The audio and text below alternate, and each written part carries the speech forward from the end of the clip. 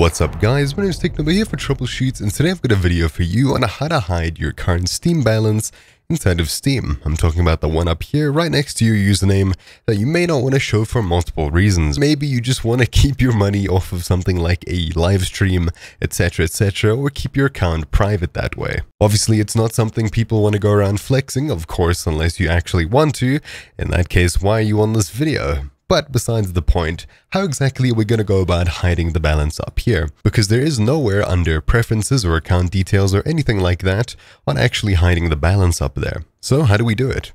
Well, we need to create a custom skin. If you already have one, then prepare to modify it similarly to what I'm going to show you here. So first of all, open up Task Manager, find Steam on the list, right click, open file location. Then you'll see a page like this. Scroll up to the top and you'll find a folder called Skins. Right click and open a new window. We'll put this next to our window over here because we'll be dragging files between them. So inside of Skins, let's go ahead and right click, new folder, and we'll give it a name, Hide Money. Of course, you can name it whatever you want. I'm going to open up this folder. Next up, we'll be making a new folder inside of our Hide Money folder, which we'll call Resource, Resource. Hit enter twice to open it up, and we'll go back to the Steam window over here and open up the Resource folder. Next up, we'll be taking something out of the Styles folder over here. We'll be taking Steam.styles, and we'll be taking from Layout, Account Button.layout. So inside of our Resource folder that we just created, new, and we'll name it Styles. Enter, and we'll make a new folder as well called Layout. Enter again, and inside of the Styles folder, we're going to copy and paste the Steam.styles from our actual directory into our skin folder. Going back one on both, we'll be opening up Layout, and then copying Account Button.layout into the Layout folder that we just created. Next up, we'll be right-clicking on Account Button.layout and hitting Open with Notepad or something similar. If you don't see an option to open with Notepad or edit with Notepad, simply open up a Notepad or text editor on your PC and drag and drop the file onto it to open it. Next, we'll be scrolling down to about line 127. Down here, you'll find font size inside of these two brackets here under account balance style.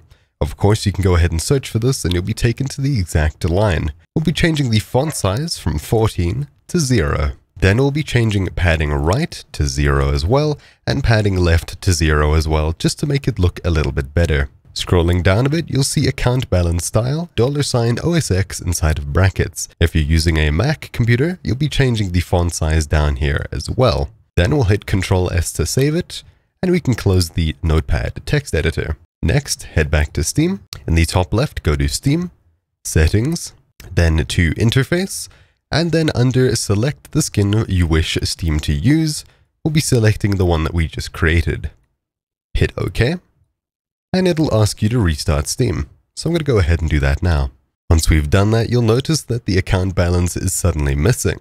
I've seen a couple of other tutorials on YouTube, but they leave quite a large wide space over here next to your username that just doesn't look as clean. Of course, if you click the drop down, you'll still see your balance under View My Wallet, so just make sure to avoid that when you can. So before I end off this video, I'll be demonstrating what it looks like for the other tutorials that I've seen that don't look as clean as this. It's just a minor detail which we changed in the account button.layout file, down here under padding right and padding left. They were originally set to 8 and 2 instead of 0 and 0, so I'm going to go ahead and save that and demonstrate what it looks like once I restart Steam here. And there we have it. You can see a little bit of space to the right hand side of the arrow there. That doesn't look too clean. I'm going to go ahead and undo it just to demonstrate one last time. But of course, if you like having that extra gap over there, you can go ahead and leave the padding right and padding left to 8 and 2 instead of 0 and 0. And there you can see the difference, especially when I hover over it. So anyways, that's about it. Thank you guys for watching. My name has been TechNobo here for TroubleChute. This has been a really quick, simple tutorial with no downloads. You can do it yourself. And it's got a bit of an improvement over already existing tutorials on this, just because it makes it look that little bit better that you may appreciate, or you may not even notice. But anyways, my name has been TechNobo here for TroubleChute, and I'll see you guys next time. Ciao.